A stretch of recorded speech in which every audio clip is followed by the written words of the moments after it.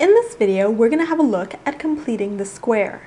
In this particular example, we're asked to complete the square for the function 3x squared plus 12x minus 1. As a reminder, what completing the square means is rewriting your function, so your quadratic function, that's currently in the form ax squared plus bx plus c into the new form a times x minus h all squared plus k. So what we're going to be doing, and you might want to review the steps for completing the square found in the PDF if you're not familiar with them already. There's also some easier examples there for you to look at as well. But the idea is any coefficient of x squared, so a, has to be factored out of the first two terms. Once you've done that, you take the coefficient of x divided by 2, square it, then add and subtract it. The next step is to take the part that's been subtracted outside of the brackets, but remember that it has to get multiplied by that coefficient of x squared out front. Finally, you simplify, and the stuff in the brackets should end up being a perfect square. Again, this is a little harder just to explain in words. It helps actually looking at the whole process. And again, if you'd like to see all the instructions, they are written out in the PDF that you can access through the lecture hall. So now, assuming that you do know how to do simple completing the square examples from having looked at the PDF, go ahead, try this one out on your own, just hit pause and then play when you're ready to continue. Alright, so let's go ahead and begin by writing out our function that we're working with, which is 3x squared plus 12x minus 1. Our first step is that we're going to take the 3 that's in front of the x squared and factor it out of the first two terms. So we end up with 3 times bracket x squared plus 4x, and then the minus 1 remains unchanged. Again, all we did is we factored 3 out of the first two terms, and so when we took the 3 factored out from 12x, we ended up with 4x. Now this next step is very important, and what we're going to do is we're going to take the coefficient of x, which is 4. We're going to, in our head, divide it by 2 and then square it.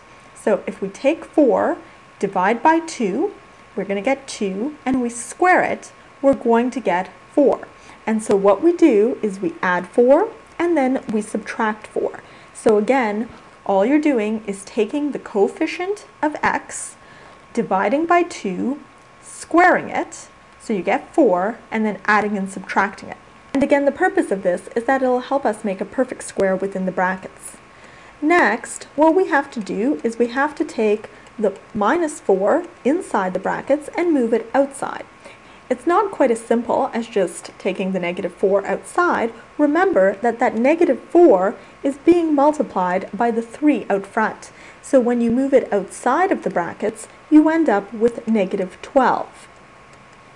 So again, all we did is in moving the negative 4 outside of the brackets, we remembered that it had been multiplied by a 3 out front, so it's really a negative 12. Our last step is to recognize that the stuff in the brackets, x squared plus 4x plus 4, is now a perfect square. It's in fact x plus 2 all squared, and it's always going to be x plus whatever the coefficient of x was divided by 2.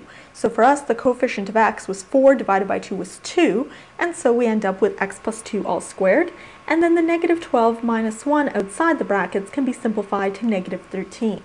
And so we're done. This one worked out nicely without any fractions. There is an example too that you can have a look at after watching this video that does have fractions, so you can see what an example like that would look like. But again, just to recap, what we did in the first step is factored out the coefficient of x squared from the first two terms.